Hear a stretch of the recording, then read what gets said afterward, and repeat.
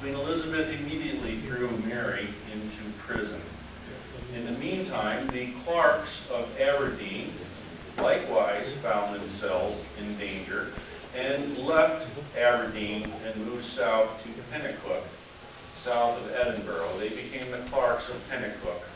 In the meantime, Queen Elizabeth was in prison for almost 20 years.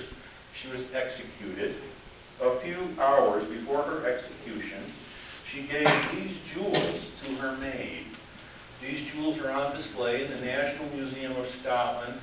These are called the Pennacook jewels. They came from the Clarks of Pennacook, direct Maxwell ancestors. We'll talk a little bit about the family tree here, especially the people circled in red. John Clark, the first baronet, John Clark, the second baronet. John Clark of Eldon had a huge impact on British history that is little recognized.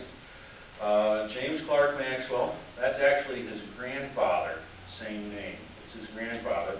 Here's Maxwell's father, and there's our fellow, James Clark Maxwell. Important, very important person, Jemima Wedderburn, cousin Jemima.